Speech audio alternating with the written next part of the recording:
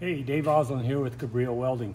For those new students that want to learn how to complete your 1G stick welding test successfully, I want to go over with a few tips that I have for myself and my own students.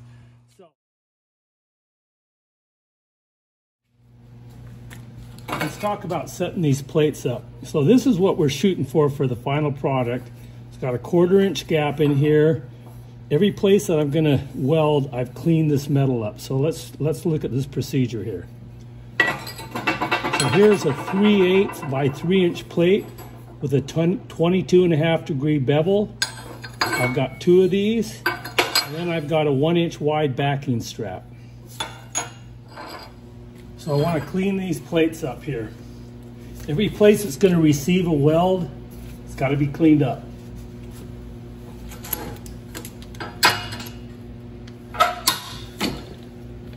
A little grinding wheel.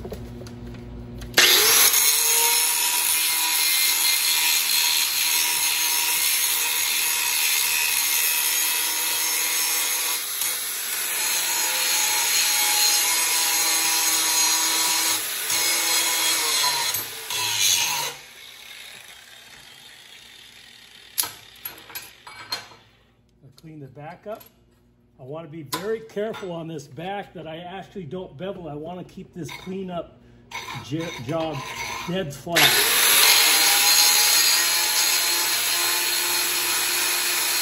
I'm going to put a slight land on this.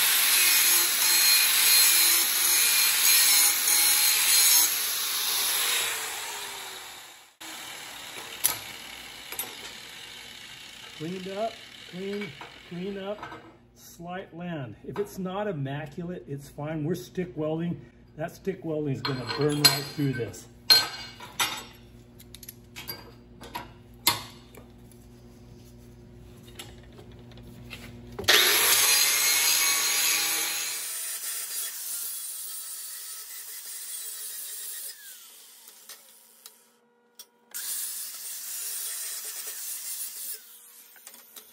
Now the backup bar, just need to clean up one side of it.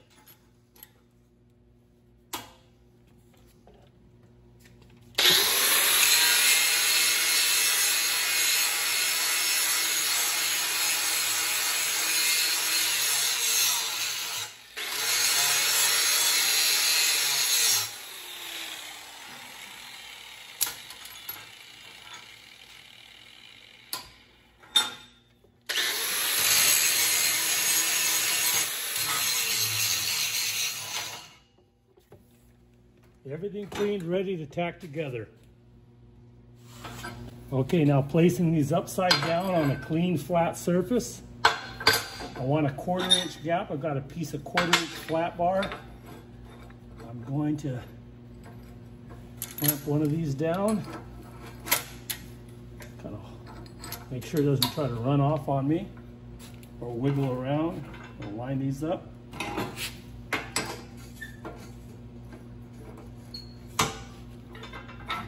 Quarter inch gap.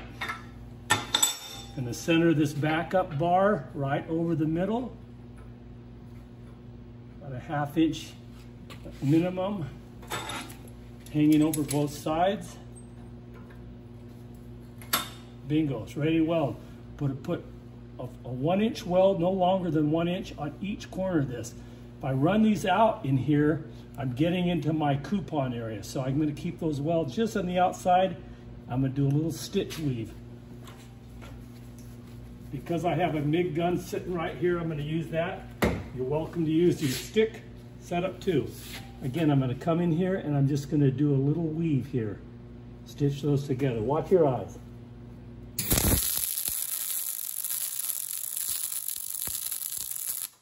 One.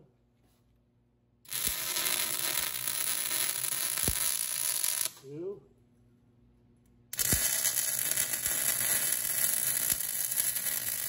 3.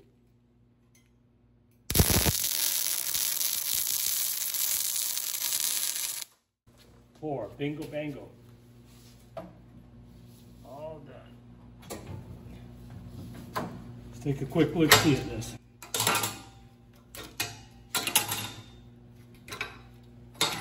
Again, Weld's no longer than an inch. I stitch these together. Now I've got a nice, what we call a 45-degree included angle with a 1/4 inch root opening. I'm ready to weld this. But I'm using a 7018 electrode, 1/8 inch. I'm gonna run at about 135 amps. These 7018s are low hydrogen rods. They produce X-ray quality welds in the hands of a decent welder. So I'm gonna fire up out here on this runoff tab, and once I get in here, I'm just gonna lightly zigzag back and forth, tying into both edges. Every time I move, I'm just coming about an 1/8 inch forward. The biggest problem we learning students have is we travel too fast, we long arc, and we have wonky angles. So we want to start out at about a 5 to 15 degree drag angle. Remember, if it's got slag, you drag. Just take your time. Remember, you're on a slow drive through a park. There's no winners trying to get to the end first. So I'm going to keep that nice and close, nice and slow. I'm not using an angle like this where this side's getting all the lovin's and this side's getting starved. I want to come straight down the middle at that slight drag angle. So I'm here. I'm going to do that all the way through till I run off my tab and come all the way out to the end of my tab there. So that's what we're going to do, about 135 amps DC positive. Okay, I'm going to light up out here and I'm going to burn through here. Nice and close, nice and slow. Notice how I'm rocking up on hitting both walls here. I'm keeping this thing nice and close. Again, we generally tend to go too fast. Angled travel gets wonky and we start long arcing. The 7018s like to run nice and close and tight.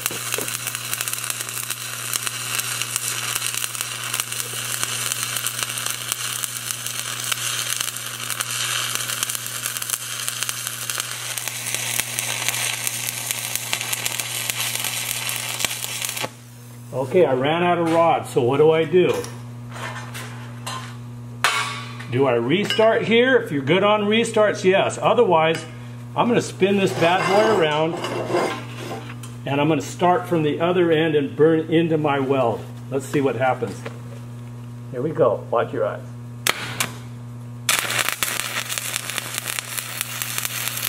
Start on my other end. I'm approaching my stop here. I started, you stop. I'm going to burn into the crater a little bit. Just finished my first pass, that root pass. I'm going to clean this up, wire brush it, and we're going to take a look at it. Here we go.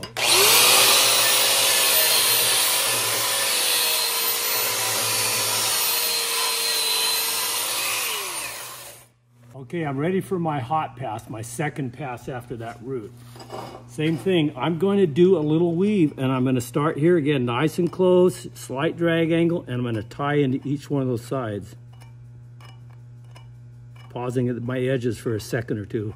Pause, pause, pause, pause, pause. I'm going to weld back. Now that's where I did that tie-in. So I'm starting on this end. I'm going to weld over that. I'll probably end up about here. And I'll have to start and come back and tie into that. Let's see what happens.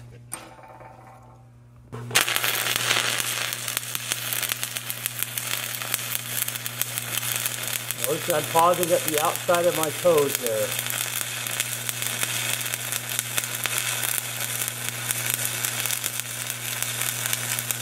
Letting those things burn into the sides there. If I don't pause, I'm going to get some underfill or undercut at the sides of those. I don't want that to happen. Nice and close, nice and slow. A little pause here and there.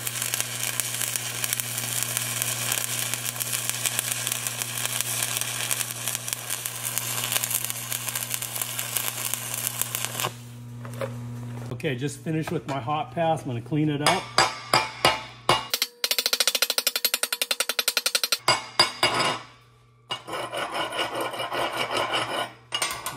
Brushing.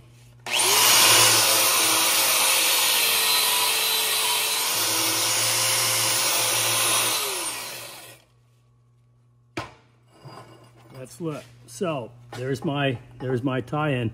Now I don't know if you can see that, but this side's a little lower than this side. What happened? My angle changed as I was coming through there. So trying to keep that angle 90 degrees to the plates, and yet a bat drag. That's what I'm shooting for. There's my little tie-in there. So I've just got to watch myself. You know, every weld has its issues. Every time in a perfect world, every pass would be great, but such it is. Okay, I'm ready for some fill passes. Now on this one, I'm not going to weave so much. I'm going to do a very small weave. I'm going to come in at this, rather than straight in like this, I'm going to tilt it. I'm going to come from about the center and just barely climb those walls. What I really want to avoid is cutting off this sharp shoulder here. That's like a line on a road at night, helping you find out where you're going.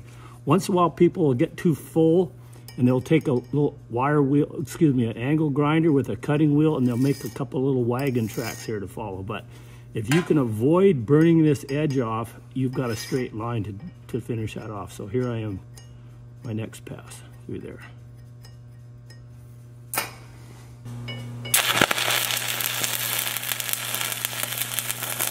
Notice I'm just going halfway out and just finding that very slight weave. My speed of travel has speeded up a little bit. I'm not going wide. Should be able to get all the way through on one rod here.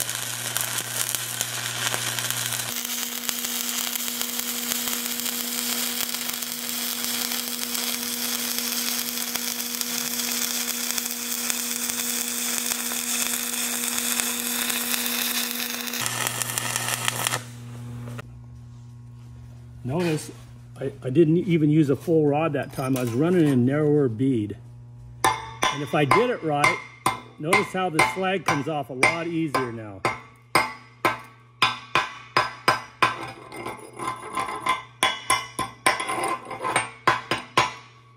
Hit it with a wire brush and look at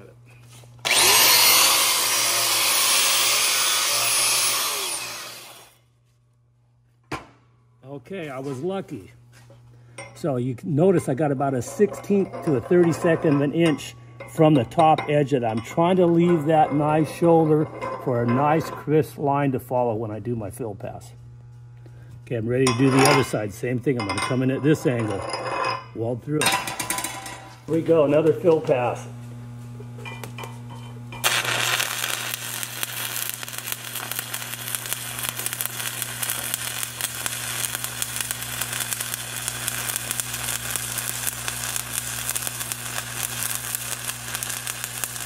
Slightly overlap the middle of there.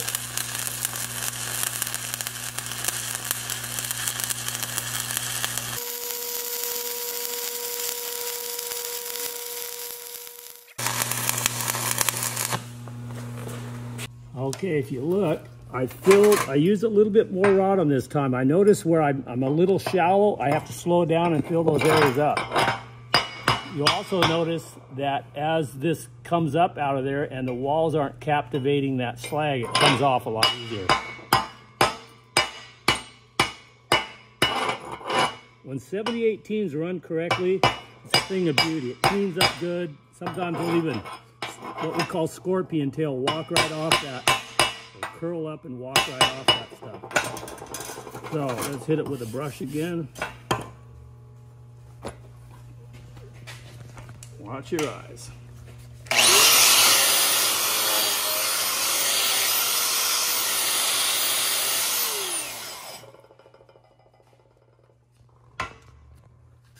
You notice again, I'm trying to keep this one edge here. I burn it off just a teeny bit there. No big deal.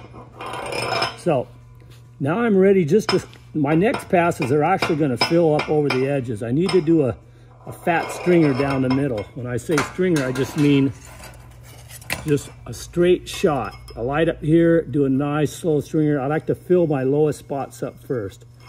That'll set me up for doing a 1, 2, 3 stringer cap on this bad boy. Here we go. I'll come right up the middle. I'm just going to lay a stringer right down the middle.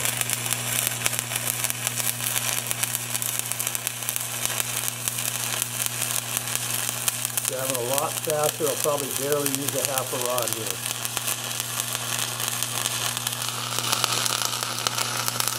When I'm done, run it back into my crater. Okay, we're getting there. Let's clean this up. Take a look at it.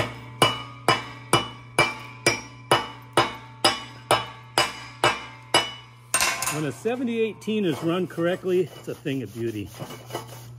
Okay, now I've just about filled up. Now I'm ready to do 1, 2 caps, maybe 3. So we'll kind of see how it goes. Maybe. When it kind of goes slow, I want to watch it burn right up over the edge, right up over those shoulders.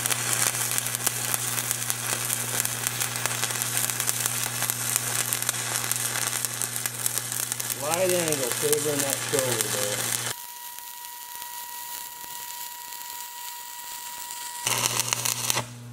Okay, let's see where we did on this pass. So you notice this slag's starting to crawl off. That's scorpion tail there. Pink. So easy that cleans up. Let's take a look-see at this bad boy. Okay, I was able to come up, just flow over those shoulders, tied into the joining plate. That cover pass is done. I'm going to spin it around and do the same thing on the other side. Looks like maybe two beads, and I've capped this puppy off.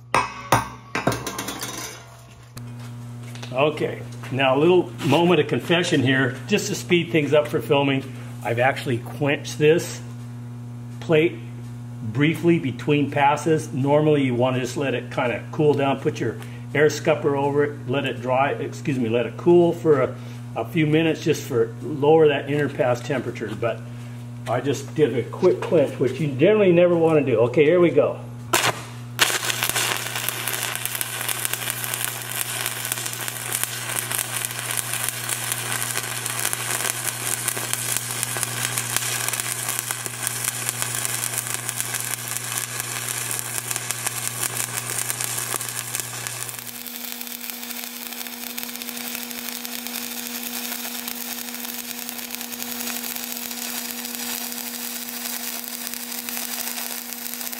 Okay, let's see how this cover pass goes. It looks a little heavy, but might be all right.